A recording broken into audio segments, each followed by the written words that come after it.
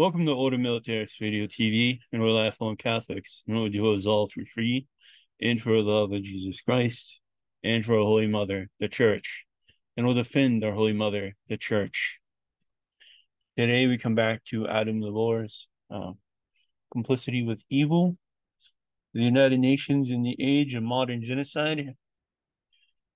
And please get this book. It's linked on the show page, and also you can get, if you sign up for a free account at internetarchive.org, you can rent this book and read it for free as well.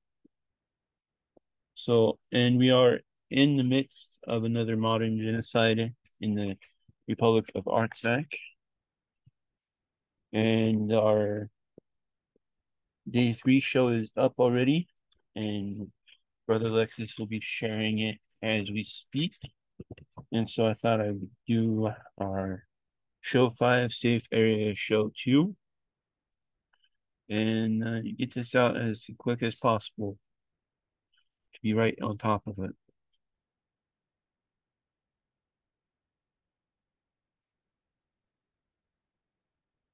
It should not be a too long of a program today, folks. Not too much of information, but okay, so. As the war continued, France dispatched 6,000 troops, Britain more than 3,000. London and Paris deployed substantial contingents, not because they wanted to go to war with the Serbs, but precisely because they did not. The troops were the perfect alibi for not taking more robust action against the Serbs.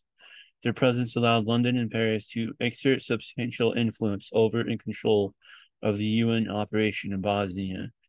Having troops on the ground was a substantial political currency, says a former UN Pro 4 official. My bosses were under no illusions that we had to give special attention to the British and French force commanders.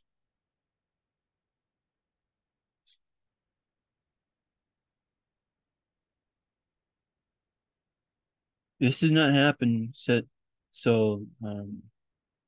was not the DPKO's decision to send the UN protection force to Bosnia, and but it was its responsibility to give its adequate guidance and backup for peacekeepers in the field. But the commanders on the ground say this. This did not happen, says a former U.S. Army liaison officer with UN Pro 4. UN Pro 4's chain of command, under which Sarajevo reported to Zagreb and Zagreb reported to the secretary in New York, was slow and unwieldy. The DPKO was not properly staffed in the evenings and on weekends. Outside of Eastern Standard Time office hours, it was impossible to get any decision at all. U.S. officer recalls that General Philippe Mouillon, the French commander of the UN Pro 4 in Bosnia, was frustrated dealing with Zagreb in New York. When he called New York on the weekends, there was nobody there to answer his questions.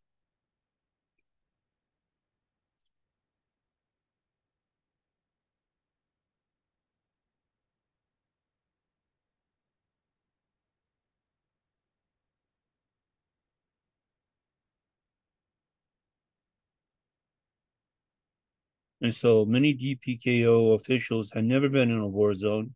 Bureaucrats did not make good commanding officers. The U.S. officer adds, you have to talk to somebody who understands where you are in the operational environment.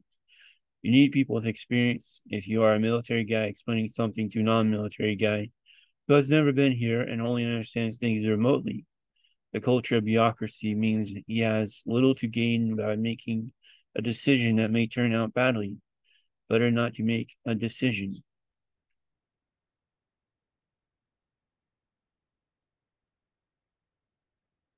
So we now get into why the UN did not prevent the Serbs from setting up concentration camps. In summer 1992, UN Pro 4 neither prevented the Serbs setting up a network of concentration camps across northern Bosnia, where men were starved and battered to death, and women raped until their bodies gave out, nor forced them to be clothed. The media, nor not the United Nations, revealed the existence of the Serb camps in early August. Information about Serb atrocities in the camps had trickled out into both Western capitals and various UN departments for several months earlier, but was ignored or suppressed, according to Roy Gutman, an American journalist who won a Pulitzer Prize for his coverage of the camps. As the news broke, Mohammed Mo Sakerbi, Bosnia's ambassador to the United Nations, was given copies of two UN memos written in April and May detailing reports of Serb atrocities. When Sakerbi held a news conference about the memos, Merrimack Golding asked him how he had obtained them. Sakerbi in turn demanded to know why the information had never been made public. An official later admitted that the information had been released, says Sakerbi, only to the Secretary Council members that needed to know. A television footage of stick-thin prisoners starving behind barbed wire triggered a wave of revulsion around the world. And so we're going to get into that in the next. And let's do this here.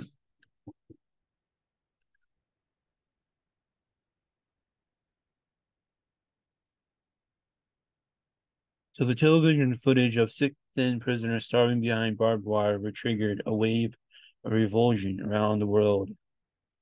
In response, the Security Council passed Resolution 770 on August 13th, demanding that the Red Cross have access to the camps.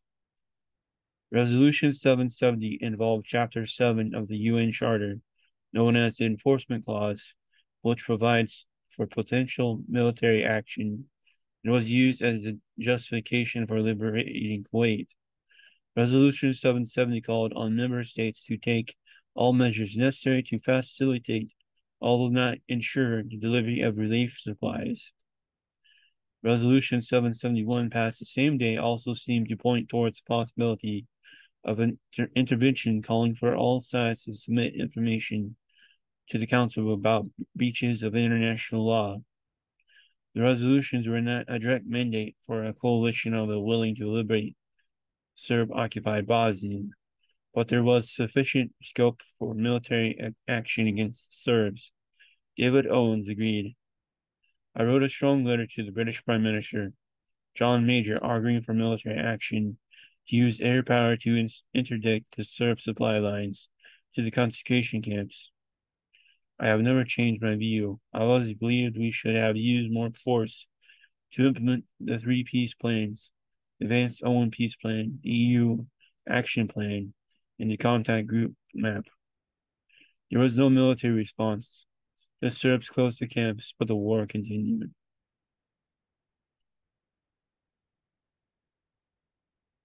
we'll pick that up on Monday.